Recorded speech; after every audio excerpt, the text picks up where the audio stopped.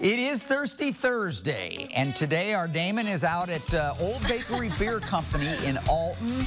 He gave us a sneak peek at their new summer menu. You ready to reveal the... Oh, well, you better hurry and reveal it before it's all gone. Looks delish. I'm doing my favorite thing. Eating.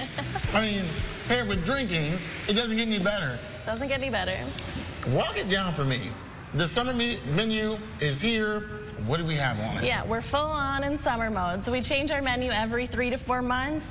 We've got another month or so on this one to come get some of our summer favorites. And what you've been eating so far is our favorite, far and away, customer favorite. It's the street corn dip.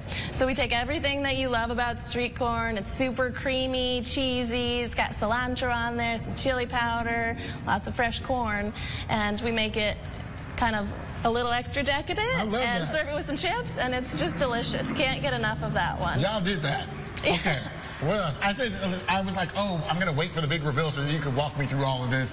Okay, so what is this? Because I have been eyeing this for like the past 10 minutes. Yeah, so this is our most popular of our seasonal sandwiches. This is called the Pongo. You might sense a theme. All of them are named after famous dogs this time. Okay. Okay. Other people are probably onto that. Yeah. Mary's probably onto that, my producer. Okay. Yeah. So this one features some pulled pork, pork belly, white cheddar, a miso barbecue sauce, and fried wontons for a little bit of extra crunch. We serve those with our favorite fries, our sweet potato waffle fries.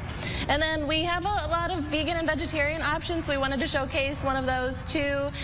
So this is our Beethoven sandwich. It's basically a vegan tofu version of a chicken parmesan. So it's got some really great fried tofu, some marinara, fresh basil, and a little bit of vegan mozzarella on there. We serve that one just with our simple salad. Yes, I love that. Okay, what about the drinks? You know, we can't not have drinks when we talk about beer and brewing. Absolutely. And tonight we are releasing a beer. It's our Drink for a Cause night for Hope Animal Rescue. You kept that one a secret. I kept it a secret from you. 25% of beer and herbarium tea sales go to Hope Animal Rescues today. So we did a fundraiser with them last year for people to win the opportunity to get their dogs featured on a can. So that beer came out today with those featured dogs. It's our golden oat beer, but we do a special collab can called Best Buddy for it. Okay. Tell everybody where you're located and how they can get in contact with you if they want to come out. Yeah, we're located in downtown Alton, Illinois. Turn left off the bridge and we'll be right there. You can find out more about us at oldbakerybeer.com, or we're on social media at Old Bakery Beer as well.